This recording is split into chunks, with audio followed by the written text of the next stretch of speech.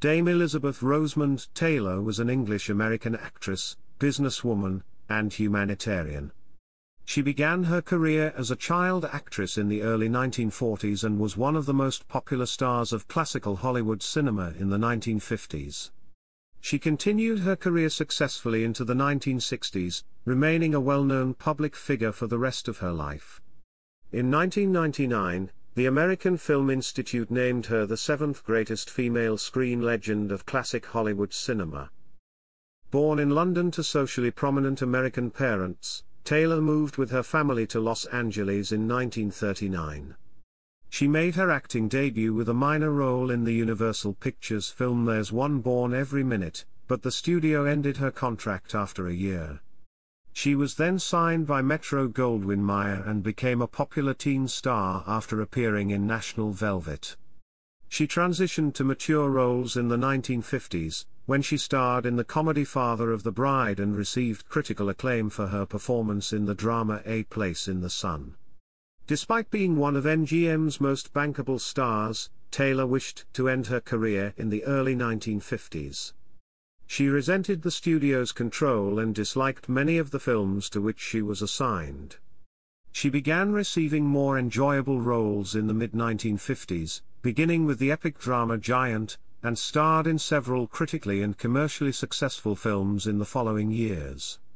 These included two film adaptations of plays by Tennessee Williams, Cat on a Hot Tin Roof, and Suddenly, Last Summer. Taylor won a Golden Globe for Best Actress for the latter. Although she disliked her role as a call girl in Butterfield 8, her last film for MGM, she won the Academy Award for Best Actress for her performance. During the production of the film Cleopatra in 1961, Taylor and co-star Richard Burton began an extramarital affair, which caused a scandal. Despite public disapproval, they continued their relationship and were married in 1964. Dubbed Liz and Dick by the media, they starred in 11 films together, including The VIPs, The Sandpiper, The Taming of the Shrew, and Who's Afraid of Virginia Woolf.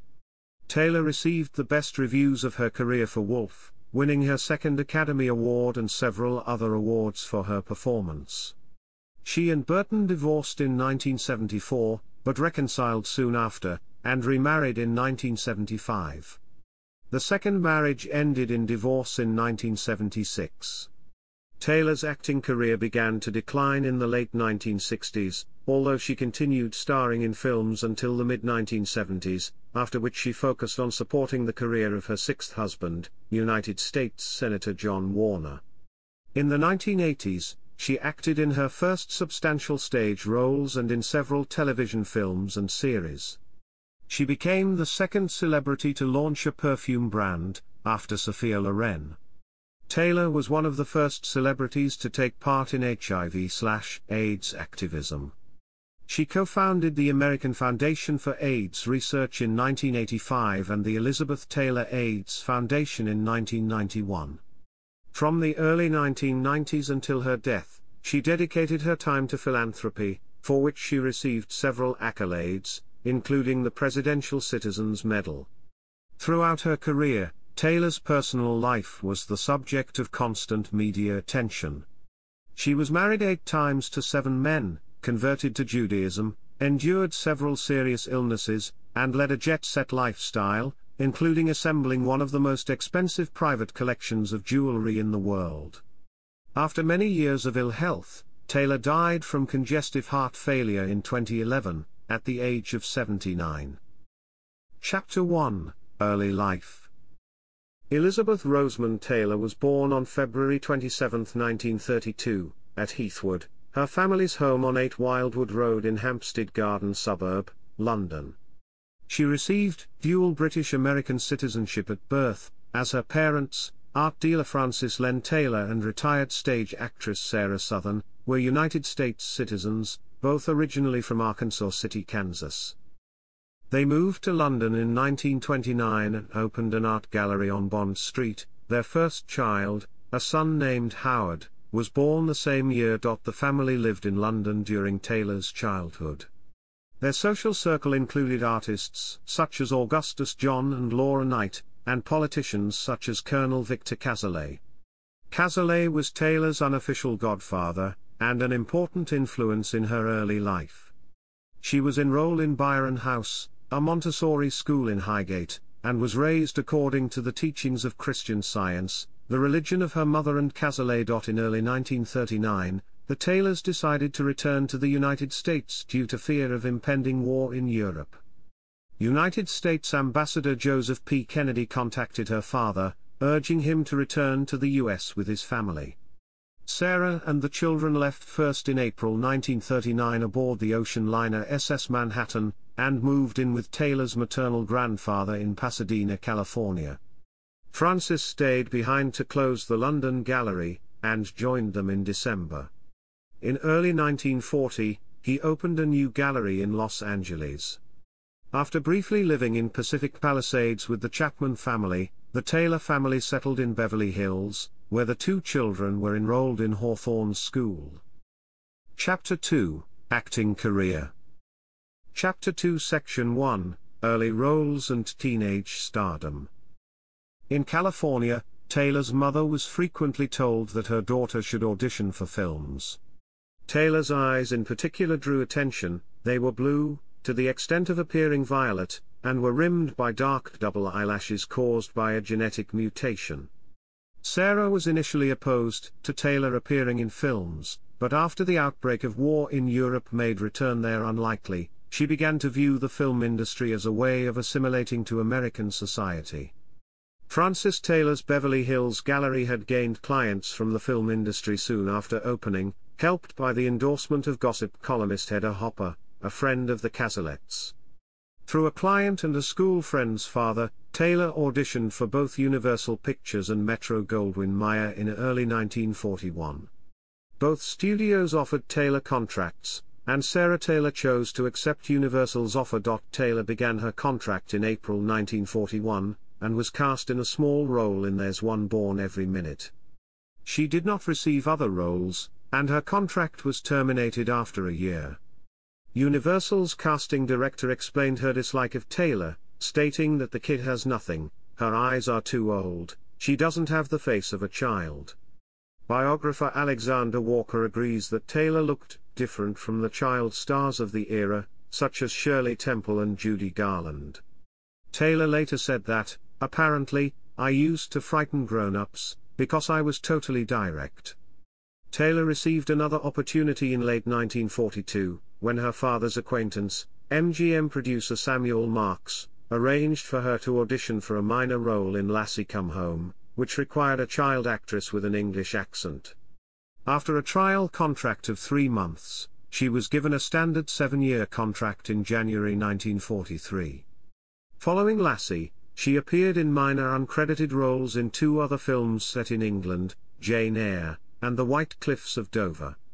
Taylor was cast in her first starring role at the age of 12, when she was chosen to play a girl who wants to compete as a jockey in the exclusively male Grand National in National Velvet. She later called it the most exciting film of her career.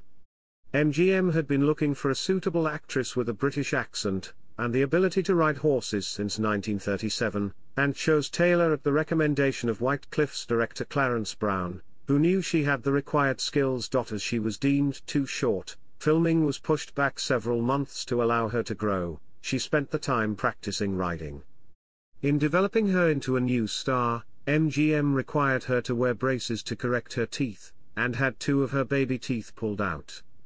The studio also wanted to dye her hair and change the shape of her eyebrows, and proposed that she use the screen name Virginia, but Taylor and her parents refused. National Velvet became a box office success upon its release on Christmas 1944. Bosley Crowther of the New York Times stated that her whole manner in this picture is one of refreshing grace, while James Agee of The Nation wrote that she is rapturously beautiful.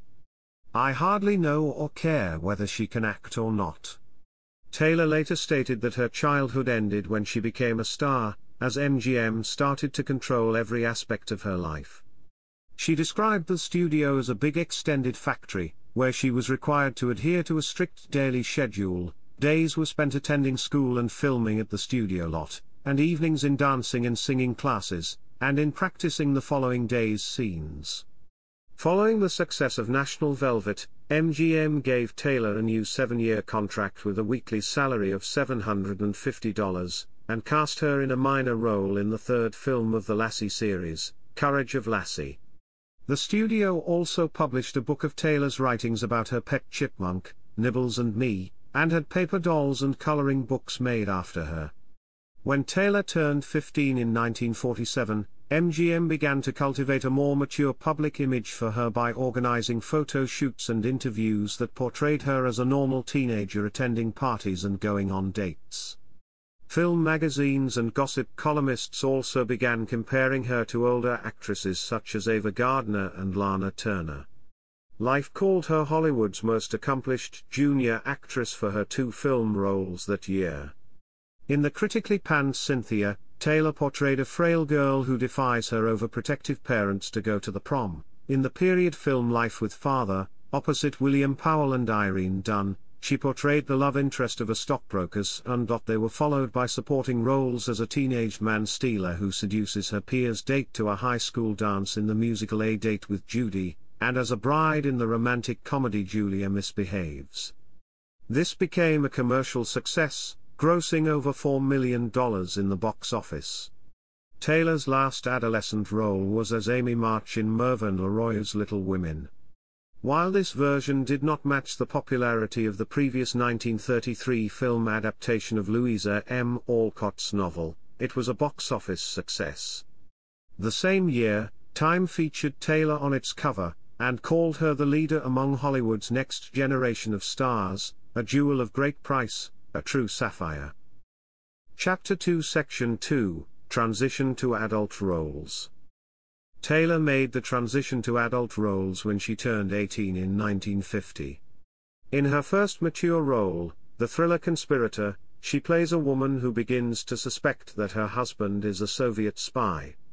Taylor had been only 16 at the time of its filming, but its release was delayed until March 1950, as MGM disliked it and feared it could cause diplomatic problems. Taylor's second film of 1950 was the comedy The Big Hangover, co-starring Van Johnson. It was released in May. That same month, Taylor married hotel chain heir Conrad Hilton Jr. in a highly publicized ceremony. The event was organized by MGM, and used as part of the publicity campaign for Taylor's next film, Vincente Minnelli's comedy Father of the Bride, in which she appeared opposite Spencer Tracy and Joan Bennett as a bride preparing for her wedding.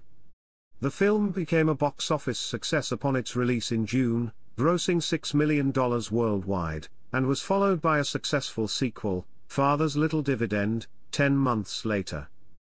Taylor's next film release, George Stevens' A Place in the Sun, marked a departure from her earlier films.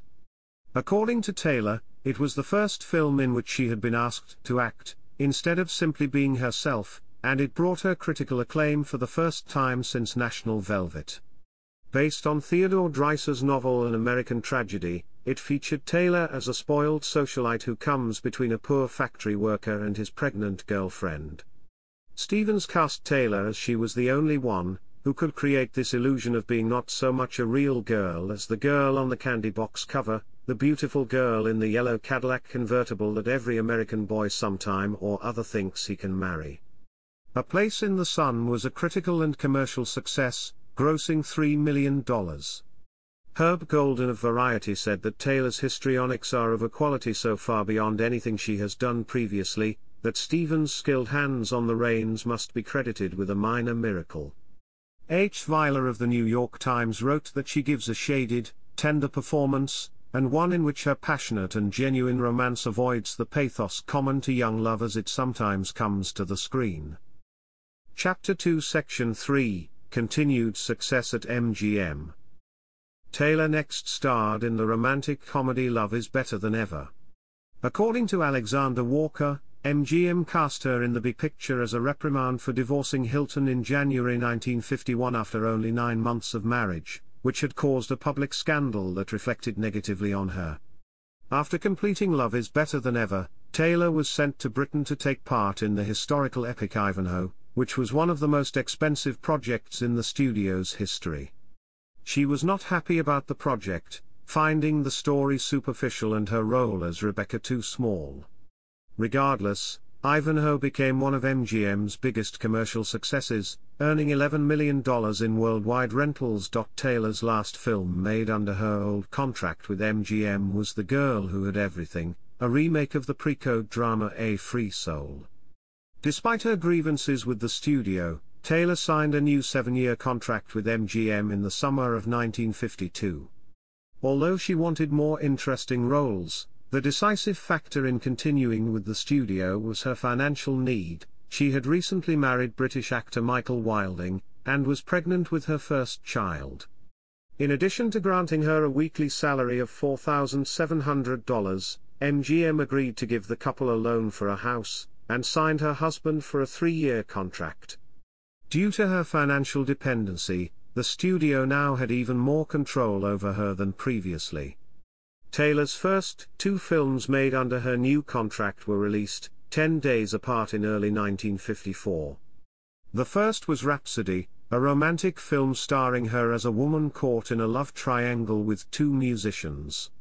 The second was Elephant Walk, a drama in which she played a British woman struggling to adapt to life on her husband's tea plantation in Ceylon. She had been loaned to Paramount Pictures for the film after its original star, Vivien Leigh, fell ill. In the fall, Taylor starred in 2 more film releases. Beau Brummel was a Regency-era period film, another project in which she was cast against her will. Taylor disliked historical films in general, as their elaborate costumes and makeup required her to wake up earlier than usual to prepare. She later said that she gave one of the worst performances of her career in Beau Brummel. The second film was Richard Brooks's The Last Time I Saw Paris, based on F. Scott Fitzgerald's short story. Although she had wanted to be cast in The Barefoot Contessa instead, Taylor liked the film, and later stated that it convinced me I wanted to be an actress instead of yawning my way through parts. While The Last Time I Saw Paris was not as profitable as many other MGM films, it garnered positive reviews. Taylor became pregnant again during the production, and had to agree to add another year to her contract to make up for the period spent on maternity leave. Chapter 2 Section 4, Critical Acclaim. By the mid-1950s, the American film industry was beginning to face serious competition from television, which resulted in studios producing fewer films, and focusing instead on their quality. The change benefited Taylor, who finally found more challenging roles after several years of career disappointments. After lobbying director George Stevens, she won the female lead role in Giant, an epic drama about a ranching dynasty, which co-starred Rock Hudson and James Dean. Its filming in Marfa, Texas, was a difficult experience for Taylor, as she clashed with Stevens, who wanted to break her will to make her easier to direct, and was often ill, resulting in delays. To further complicate the production, Dean died in a car accident only days after completing filming. Grieving Taylor still had to film reaction shots to their joint scenes. When Giant was released a year later, it became a box office success, and was widely praised by critics. Although not nominated for an Academy Award like her co-stars, Taylor garnered positive reviews for her performance, with Variety calling it surprisingly clever, and the Manchester Guardian lauding her acting as an astonishing revelation of unsuspected gifts. It named her one of the film's strongest assets. MGM reunited Taylor with Montgomery Clift in Raintree County, a Civil War drama which it hoped would replicate the success of Gone with the Wind. Taylor found her role as a mentally disturbed Southern belle fascinating, but overall disliked the film. Although the film failed to become the type of success MGM had planned, Taylor was nominated for the first time for an Academy Award for Best Actress for her performance. Taylor considered her next performance as Maggie the Cat in the screen adaptation of the Tennessee Williams play Cat on a Hot Tin Roof a career high point. But it coincided with one of the most difficult periods in her personal life. After completing Raintree Country, she had divorced Wilding and married producer Mike Todd. She had completed only 2 weeks of filming in March 1958, when Todd was killed in a plane crash. Although she was devastated, Pressure from the studio and the knowledge that Todd had large debts led Taylor to return to work only 3 weeks later. She later said that in a way, became Maggie, and that acting was the only time I could function in the weeks after Todd's death. During the production, Taylor's personal life drew more attention when she began an affair with singer Eddie Fisher, whose marriage to actress Debbie Reynolds had been idealized by the media as the union of America's sweethearts. The affair, and Fisher's subsequent divorce, changed Taylor's public image from a grieving widow to a homewrecker. MGM used the scandal to its advantage by featuring an image of Taylor posing on a bed in a slip in the film's promotional posters. Cat grossed $10 million in American cinemas alone, and made Taylor the year's second most profitable star. She received positive reviews for her performance, with Bosley Crowther of the New York Times calling her terrific, and Variety praising her for a well-accented, perceptive interpretation. Taylor was nominated for an Academy Award and a BAFTA. Taylor's next film, Joseph L. Mankiewicz's Suddenly, Last Summer, was another Tennessee Williams adaptation, and co-starred Montgomery Clift and Katharine Hepburn. The independent production earned Taylor $500,000 for playing the role of a severely traumatized patient in a mental institution. Although the film was a drama about mental illness, childhood traumas, and homosexuality, it was again promoted with Taylor's sex appeal. Both its trailer and poster featured her in a white swimsuit. The strategy worked, as the film was a financial success. Taylor received her third Academy Award nomination and her first Golden Globe for Best Actress for her performance. By 1959, Taylor owed one more film for MGM, which it decided should be Butterfield 8, a drama about a high-class sex worker, in an adaptation of a John O'Hara 1935 novel of the same name. The studio correctly calculated that Taylor's public image would make it easy for audiences to associate her with the role. She hated the film for the same reason, but had no choice in the matter, although the studio agreed to her demands of filming in New York and casting Eddie Fisher in a sympathetic role. As predicted, Butterfield 8 was a major commercial success, grossing $18 million in world rentals. Crowther wrote that Taylor looks like $1 million, in mink or in negligee, while Variety stated that she gives a torrid, stinging portrayal with one or two brilliantly executed passages within. Taylor won her first Academy Award for Best Actress for her performance. Chapter 2 Section 5, Cleopatra and Other Films with Richard Burton. After completing her MGM contract, Taylor starred in 20th Century Fox's Cleopatra. According to film historian Alexander Doty, this historical epic made her more famous than ever before. She became the first actress to be paid $1 million for a role. Fox also granted her 10% of the film's profits, as well as shooting the film in Todd, a widescreen format for which she had inherited the rights from Mike Todd.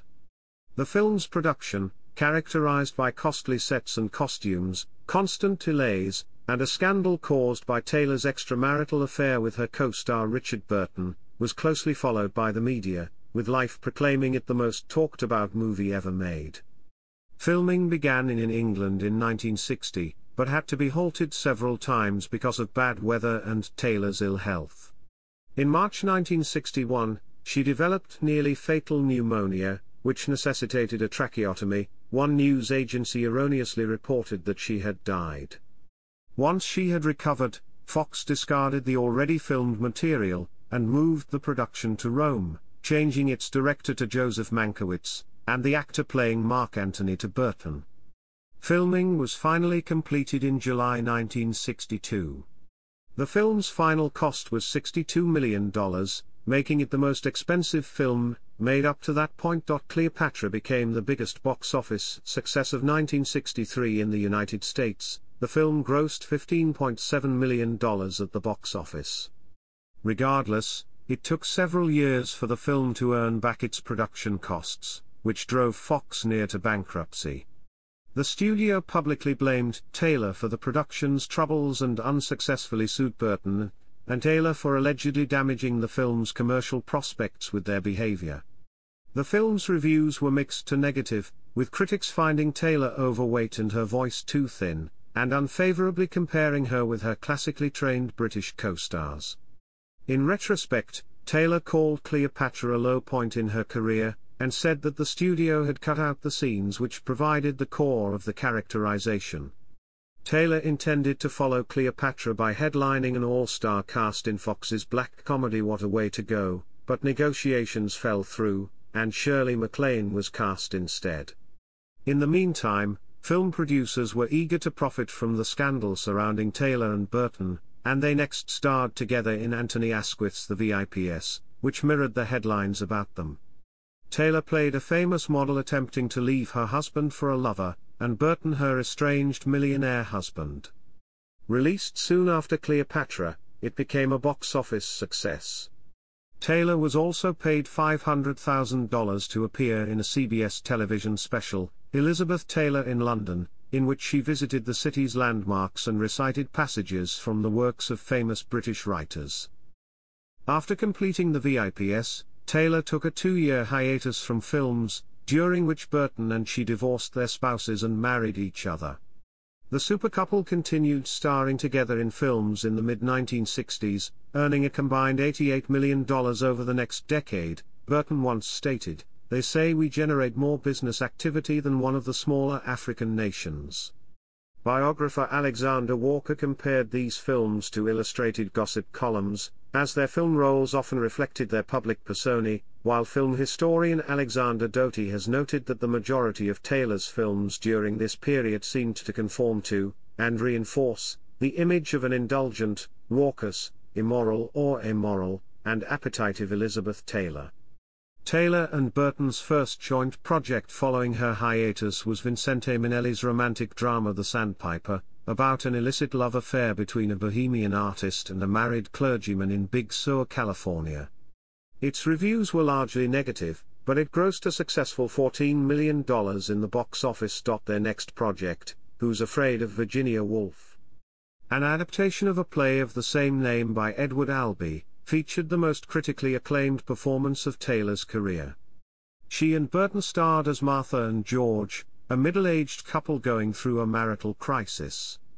In order to convincingly play 50-year-old Martha, Taylor gained weight, wore a wig, and used makeup to make herself look older and tired, in stark contrast to her public image as a glamorous film star. At Taylor's suggestion, theater director Mike Nichols was hired to direct the project, despite his lack of experience with film.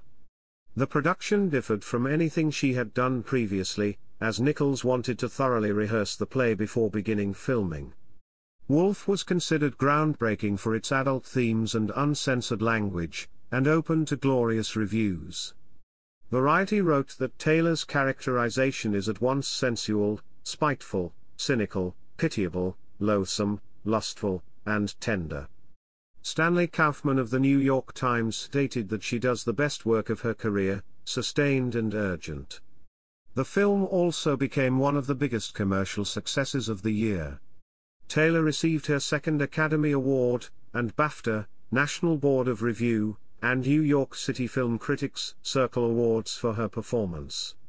In 1966, Taylor and Burton performed Dr. Faustus for a week in Oxford to benefit the Oxford University Dramatic Society. He starred and she appeared in her first stage role as Helen of Troy, a part which required no speaking.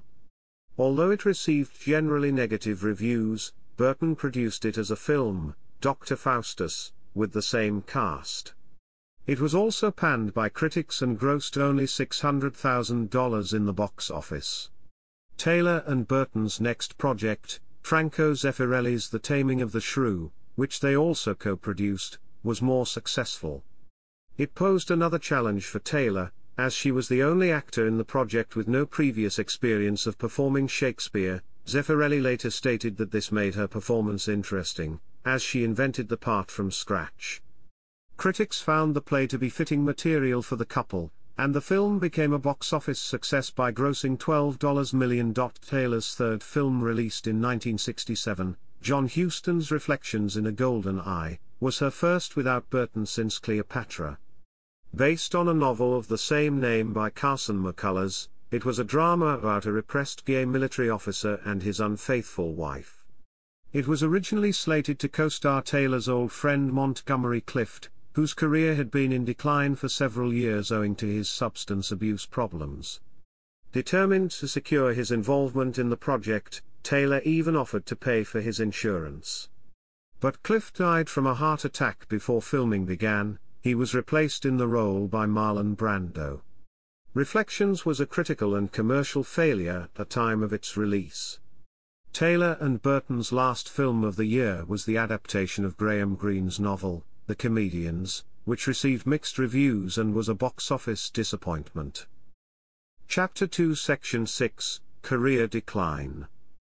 Taylor's career was in decline by the late 1960s.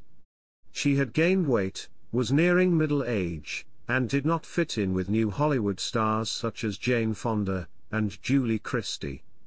After several years of nearly constant media attention, the public was tiring of Burton and her, and criticized their jet-set lifestyle. In 1968, Taylor starred in 2 films directed by Joseph Losey, Boom and Secret Ceremony, both of which were critical and commercial failures. The former, based on Tennessee Williams' The Milk Train Doesn't Stop Here Anymore, features her as an aging, serial-marrying millionaire, and Burton as a younger man who turns up on the Mediterranean island on which she has retired. Secret Ceremony is a psychological drama which also stars Mia Farrow and Robert Mitchum.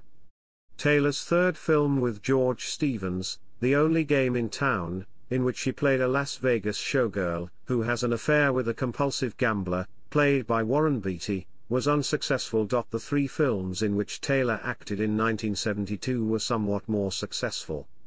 Z & Co., which portrayed Michael Caine and her as a troubled married couple, won her the David Di Donatello for Best Foreign Actress. She appeared with Burton in the adaptation of Dylan Thomas's Under Milkwood. Although her role was small, the producers decided to give her top billing to profit from her fame. Her third film role that year was playing a blonde diner waitress in Peter Ustinof's Faust parody Hammersmith Is Out, her 10th collaboration with Burton. Although it was overall not successful, Taylor received some good reviews, with Vincent Canby of the New York Times writing that she has a certain vulgar, ratty charm, and Roger Ebert of the Chicago Sun-Times saying, "The spectacle of Elizabeth Taylor growing older and more beautiful continues to amaze the population." Her performance won the Silver Bear for Best Actress at the Berlin Film Festival. Taylor and Burton's last film together was the Harlech television film Divorce His, Divorce Hers, fittingly named as they divorced the following year. Her other films released in 1973 were the British thriller Night Watch and the American drama Ash Wednesday. For the latter, in which she starred as a woman who undergoes multiple plastic surgeries in an attempt to save her marriage, she received a Golden Globe nomination. Her only film released in 1974, the Italian Muriel Spark adaptation The Driver's Seat, was a failure. Taylor took fewer roles after the mid-1970s, and focused on supporting the career of her 6th husband, Republican politician John Warner, a U.S. senator. In 1976, she participated in the Soviet-American fantasy film, The Blue Bird, a critical and box office failure, and had a small role in the television film Victory at Entebbe. In 1977, she sang in the critically panned film adaptation of Stephen Sondheim's musical A Little Night Music. Chapter 2 Section 7, Stage and Television Roles, Retirement.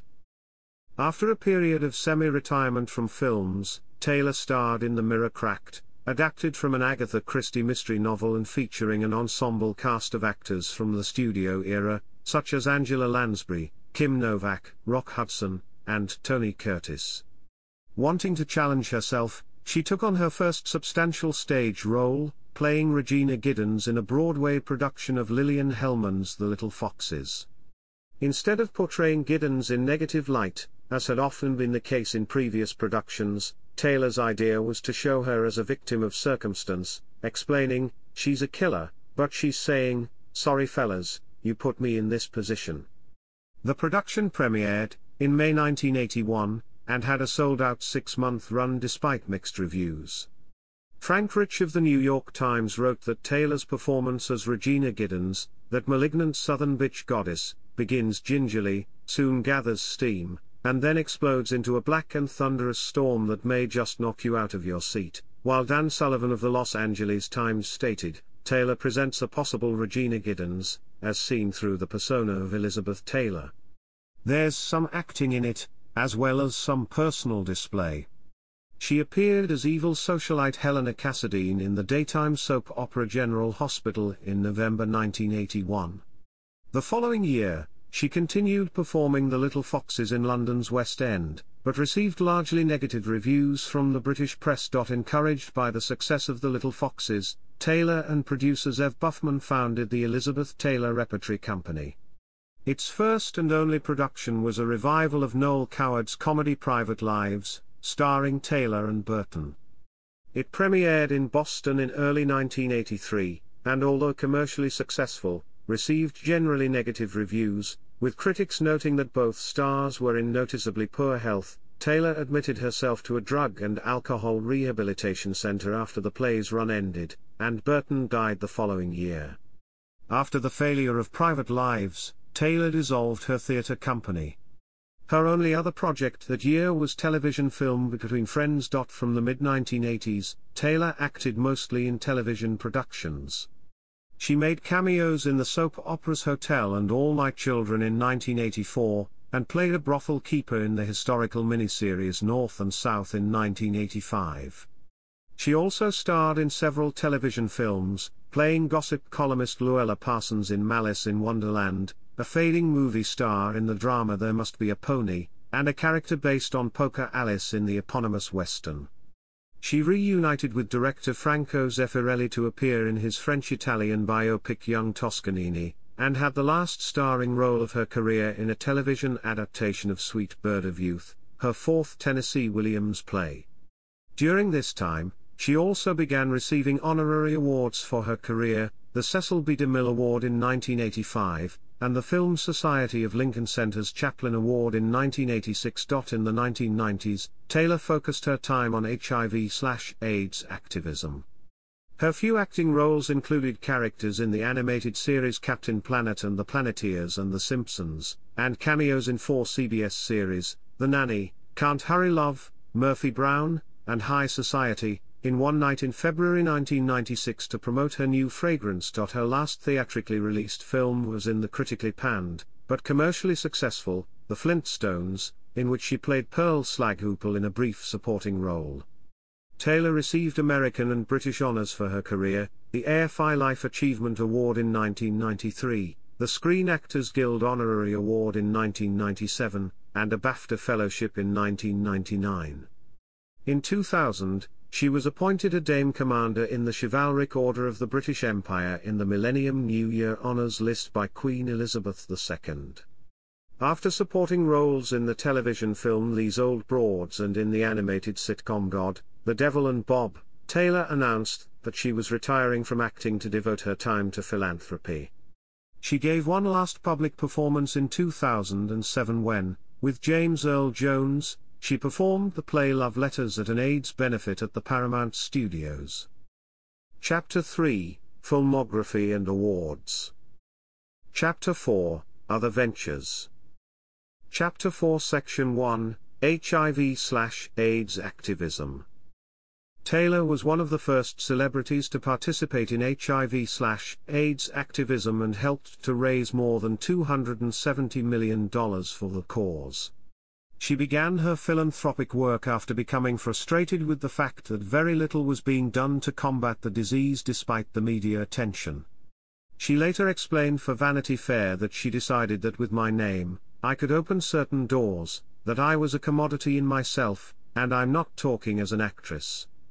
I could take the fame I'd resented and tried to get away from for so many years, but you can never get away from it, and use it to do some good. I wanted to retire, but the tabloids wouldn't let me. So, I thought, if you're going to screw me over, I'll use you.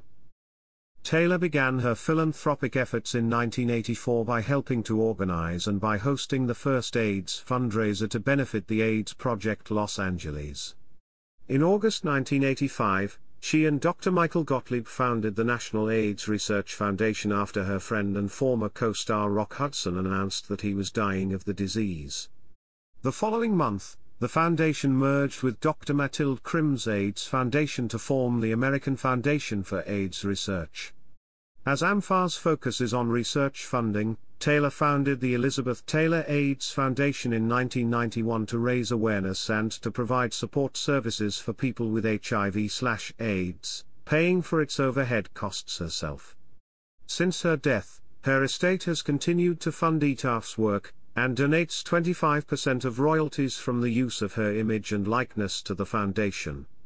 In addition to her work for people affected by HIV/AIDS in the United States, Taylor was instrumental in expanding AMFA's operations to other countries. ETAF also operates internationally. Taylor testified before the Senate and House for the Ryan White Care Act in 1986, 1990, and 1992.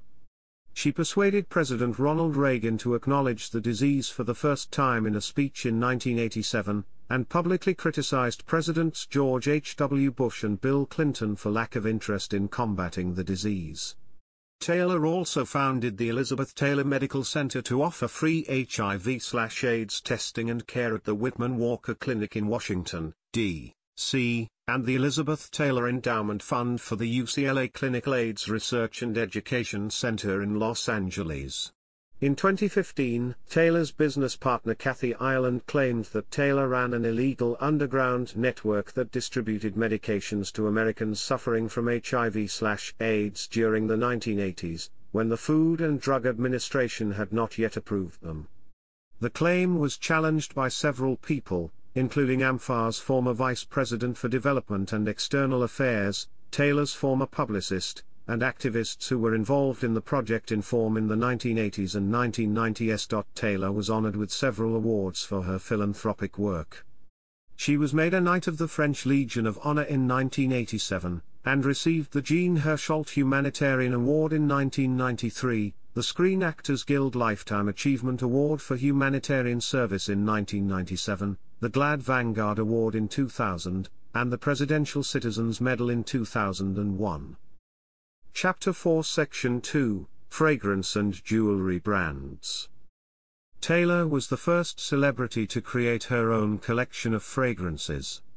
In collaboration with Elizabeth Arden Incorporated, she began by launching two best-selling perfumes, Passion in 1987, and White Diamonds in 1991. Taylor personally supervised the creation and production of each of the 11 fragrances marketed in her name.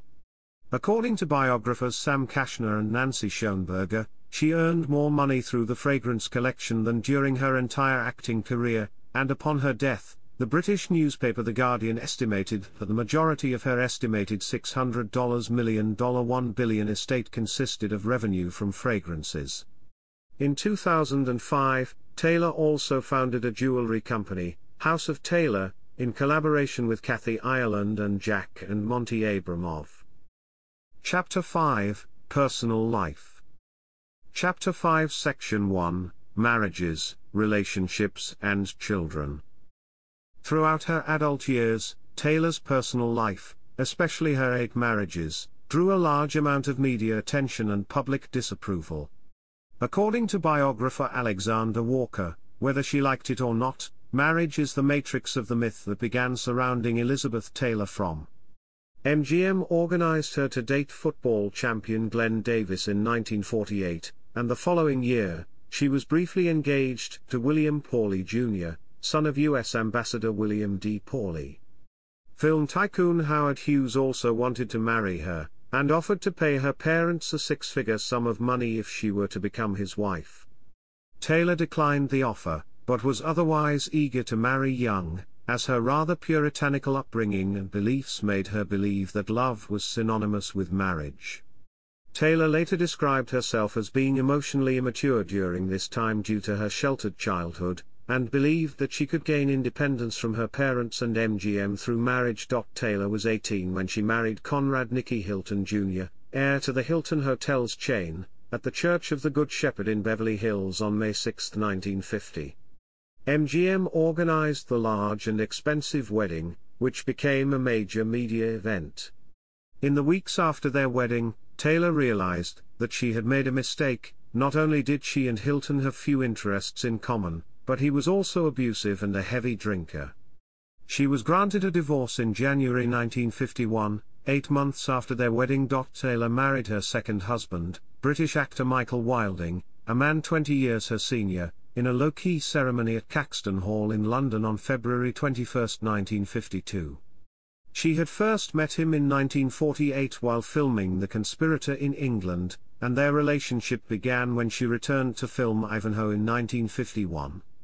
Taylor found their age gap appealing, as she wanted the calm and quiet and security of friendship from their relationship. He hoped that the marriage would aid his career in Hollywood. They had 2 sons, Michael Howard and Christopher Edward. As Taylor grew older and more confident in herself, she began to drift apart from Wilding, whose failing career was also a source of marital strife. When she was away filming Giant in 1955, gossip magazine Confidential caused a scandal by claiming that he had entertained strippers at their home. Taylor and Wilding announced their separation on July 18, 1956, and were divorced in January 1957. Taylor married her third husband, theater and film producer Mike Todd, in Acapulco, Guerrero, Mexico, on February 2, 1957. They had one daughter, Elizabeth Liza Francis. Todd, known for publicity stunts, encouraged the media attention to their marriage. For example, in June 1957, he threw a birthday party at Madison Square Garden, which was attended by 18,000 guests and broadcast on CBS. His death in a plane crash on March 22, 1958, left Taylor devastated. She was comforted by Todd's and her friend, singer Eddie Fisher, with whom she soon began an affair.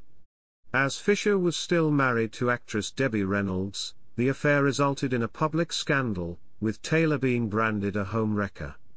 Taylor and Fisher were married at the Temple Beth Shalom in Las Vegas on May 12, 1959. She later stated that she married him only due to her grief. While filming Cleopatra in Italy in 1962, Taylor began an affair with her co-star, Welsh actor Richard Burton, although Burton was also married. Rumors about the affair began to circulate in the press, and were confirmed by a paparazzi shot of them on a yacht in Ischia. According to sociologist Ellis Cashmore, the publication of the photograph was a turning point, beginning a new era in which it became difficult for celebrities to keep their personal lives separate from their public images. The scandal caused Taylor and Burton to be condemned for erotic vagrancy by the Vatican, with calls also in the U.S. Congress to bar them from re-entering the country. Taylor was granted a divorce from Fisher on March 5, 1964 in Puerto Vallarta, Jalisco, Mexico, and married Burton 10 days later in a private ceremony at the Ritz-Carlton, Montreal. Burton subsequently adopted Liza Todd and Maria Burton, a German orphan whose adoption process Taylor had begun while married to Fisher. Dubbed Liz and Dick by the media, Taylor and Burton starred together in 11 films, and led a jet-set lifestyle, spending millions on furs, diamonds, paintings, designer clothes, travel, food, liquor, a yacht, and a jet. Sociologist Karen Sternheimer states that they became a cottage industry of speculation about their alleged life of excess. From reports of massive spending affairs, and even an open marriage, the couple came to represent a new era of gotcha celebrity coverage, where the more personal the story, the better. They divorced for the first time in June 1974, but reconciled, and remarried in Kasane, Botswana, on October 10, 1975. The second marriage lasted less than a year, ending in divorce in July 1976. Taylor and Burton's relationship was often referred to as the marriage of the century by the media, and she later stated, "After Richard, the men in my life were just there to hold the coat, to open the door. All the men after Richard were really just company." Soon after her final divorce from Burton, Taylor met her sixth husband, John Warner, a Republican politician from Virginia. They were married on December 4, 1976, after which Taylor concentrated on working for his electoral campaign. Once Warner had been elected to the Senate, She started to find her life as a politician's wife in Washington, D.C., boring and lonely, becoming depressed, overweight, and increasingly addicted to prescription drugs and alcohol. Taylor and Warner separated in December 1981, and divorced a year later in November 1982. After the divorce from Warner, Taylor dated actor Anthony Geary, and was engaged to Mexican lawyer Victor Luna in 1983 to 1984, and New York businessman Dennis Stein in 1985. She met her seventh, and last, husband, construction worker Larry Fatensky, at the Betty Ford Center in 1988. They were married at the Neverland Ranch of her longtime friend Michael Jackson on October 6, 1991. The wedding was again subject to intense media attention, with one photographer parachuting to the ranch and Taylor selling the wedding pictures to people for $1 million, which she used to start her AIDS Foundation. Taylor and Fatensky divorced in October 1996, but remained in contact for life. She attributed the split to her painful hip operations and his obsessive-compulsive disorder. In the winter of 1999, Fatensky underwent brain surgery after falling off a balcony and was comatose for 6 weeks. Taylor immediately notified the hospital she would personally guarantee his medical expenses. At the end of 2010, she wrote him a letter that read, "Larry darling, you will always be a big part of my heart. I'll love you forever." Taylor's last phone call with Fatensky was on February 7, 2011, one day before she checked into the hospital for what turned out to be her final stay. He told her she would outlive him. Although they had been divorced for almost 15 years, Taylor left Fatensky $825,000 in her will. Chapter 5 Section 2, Support for Jewish and Zionist Causes. Taylor was raised as a Christian Scientist, and converted to Judaism in 1959. Although two of her husbands, Mike Todd and Eddie Fisher, were Jewish, Taylor stated that she did not convert because of them, but had wanted to do so for a long time, and that there was comfort and dignity and hope for me in this ancient religion that survived for 4,000 years. I feel as if I have been a Jew all my life.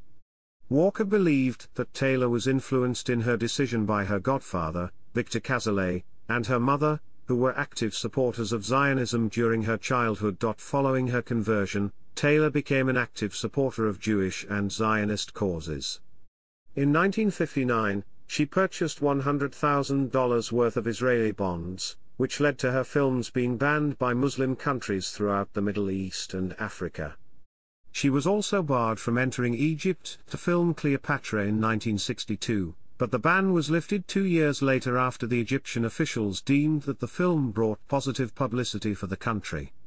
In addition to purchasing bonds, Taylor helped to raise money for organizations, such as the Jewish National Fund, and sat on the board of trustees of the Simon Wiesenthal Center. She also advocated for the right of Soviet Jews to emigrate to Israel, cancelled a visit to the USSR because of its condemnation of Israel due to the Six-Day War, and signed a letter protesting the United Nations General Assembly Resolution 3379 of 1975.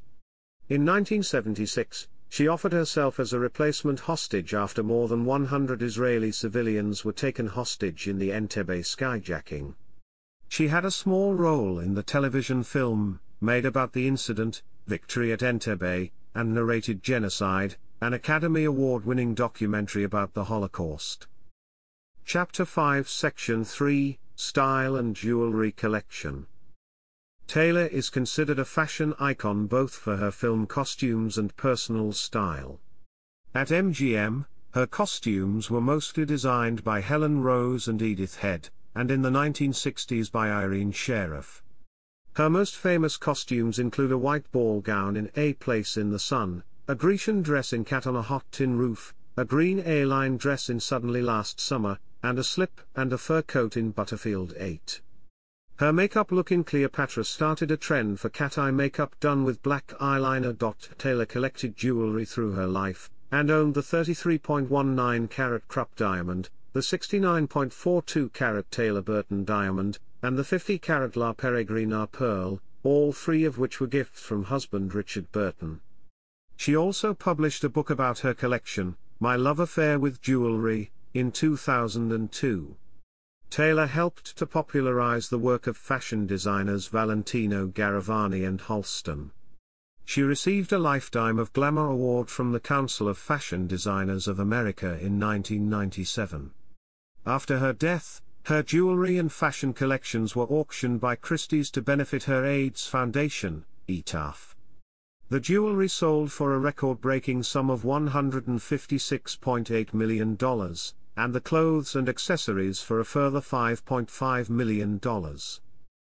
Chapter 5 Section 4, Los Angeles Residence. Taylor lived at 700 Neem Road in the Bel Air district of Los Angeles from 1982 until her death in 2011. The art photographer Catherine Opie created an eponymous photographic study of the house in 2011. Chapter 5 Section 5, Health Problems and Death. Taylor struggled with health problems for most of her life. She was born with scoliosis and broke her back while filming National Velvet in 1944. The fracture went undetected for several years, although it caused her chronic back problems. In 1956, she underwent an operation in which some of her spinal discs were removed and replaced with donated bone. Taylor was also prone to other illnesses and injuries, which often necessitated surgery. In 1961, she survived a near-fatal bout of pneumonia that required a tracheotomy. She was treated for the pneumonia with a dose of staph bacteriophage. In addition, she was addicted to alcohol and prescription painkillers and tranquilizers.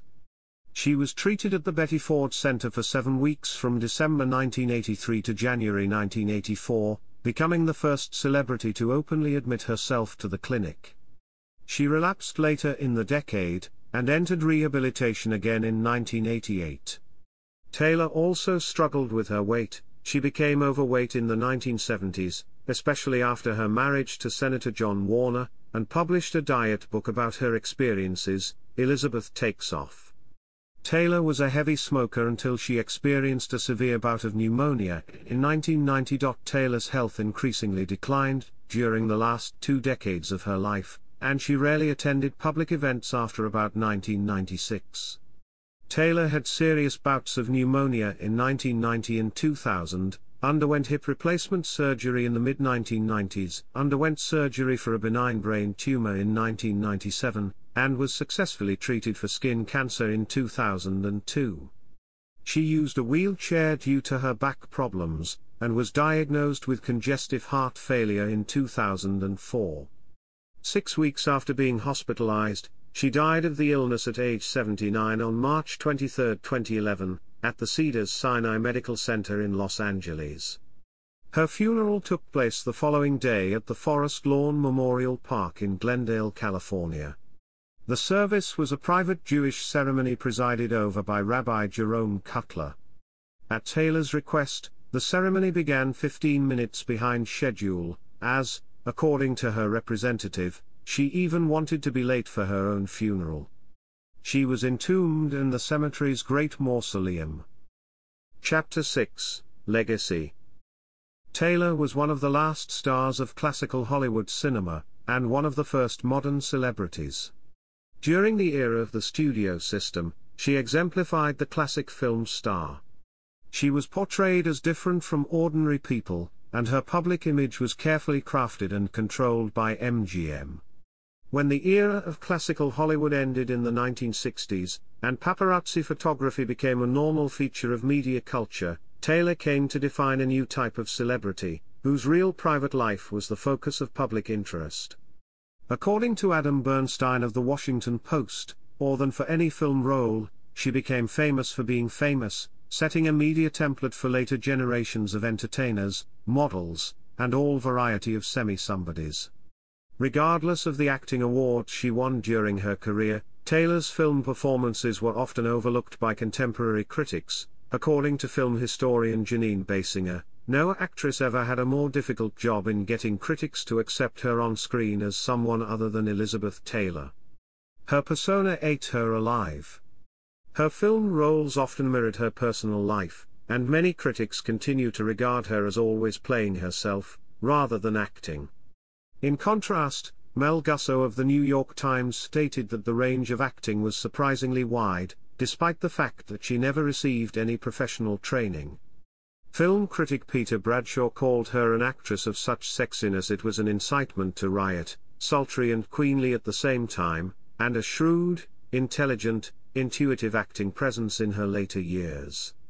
David Thompson stated that she had the range, nerve, and instinct that only Bette Davis had had before, and like Davis, Taylor was monster and empress, sweetheart and scold, idiot and wise woman. 5 films in which she starred: Lassie Come Home, National Velvet, A Place in the Sun, Giant, and Who's Afraid of Virginia Woolf. Have been preserved in the National Film Registry, and the American Film Institute has named her the 7th greatest female screen legend of classical Hollywood cinema. Taylor has also been discussed by journalists and scholars interested in the role of women in Western society. Camille Paglia writes that Taylor was a pre-feminist woman who wields the sexual power that feminism cannot explain, and has tried to destroy. Through stars like Taylor, we sense the world-disordering impact of legendary women like Delilah, Salome, and Helen of Troy. In contrast, cultural critic M.G. Lord calls Taylor an accidental feminist, stating that while she did not identify as a feminist, many of her films had feminist themes and introduced a broad audience to feminist ideas. Similarly, Ben W. Heineman Jr. and Christine Russell write in The Atlantic that her role in Giant dismantled stereotypes about women and minorities. In the 2019 film How to Build a Girl, Taylor is among the figures featured in Johanna's wall collage. Taylor is considered a gay icon, and received widespread recognition for her HIV/AIDS activism. After her death, GLAAD issued a statement saying that she was an icon not only in Hollywood, but in the LGBT community, where she worked to ensure that everyone was treated with the respect and dignity we all deserve, and Sir Nick Partridge of the Terence Higgins Trust called her the first major star to publicly fight fear and prejudice towards AIDS. According to Paul Flynn of The Guardian, she was a new type of gay icon, one whose position is based not on tragedy, but on her work for the LGBTQ community. Speaking of her charity work, former President Bill Clinton said at her death, "Elizabeth's legacy will live on in many people around the world whose lives will be longer and better because of her work and the ongoing efforts of those she inspired." Chapter 7, Explanatory Notes. Chapter 8, General Sources.